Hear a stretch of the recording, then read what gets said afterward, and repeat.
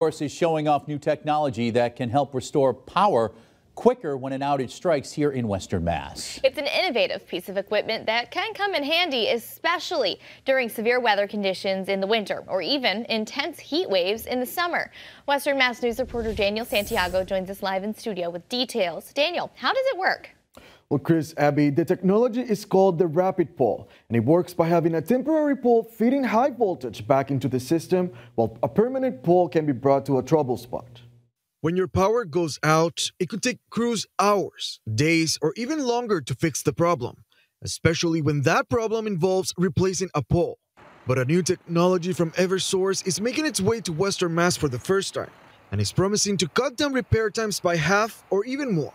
Basically, the resources start getting rolled in. We know what size pole we need and all that, but we have to get those resources going. So if we have this in the meantime, going directly to the site, this can be set up in less than 10 minutes, the mast itself. Then it's a matter of getting the wires onto that mast, getting them up in the air, and then being able to restore customers. So we can actually take hours off the amount of outage time, depending on the situation. The way it works is in the name, the rapid pole, a temporary solution allowing crews to restore power to consumers in a rapid manner. By having a pole that is attached to a single-axle tactical trailer, it's capable of going 48 feet up in the air and carrying 3,000 pounds to hold deployed cables. The pole, which is battery-operated, then gets connected to a truck where it can feed power back into the system. This can allow power to be turned back on in just minutes, but it is temporary, aimed at bringing power back to consumers as crews wait for a permanent pole to arrive on scene. So and having the wires back in and everything energized, probably about an hour or even a little bit less from the time it gets delivered to the site. Whereas setting a pole might take up to 2 to 3 hours. Crews showed our Western Mass News cameras how it all works on Wednesday.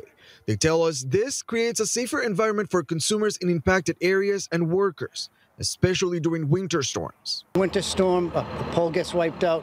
You know, now when we have our first responders can pull this out there, our customers are going to be looking out the window, hopefully with their lights on, and you know, a pole hasn't arrived yet, and no one's picked up a shovel.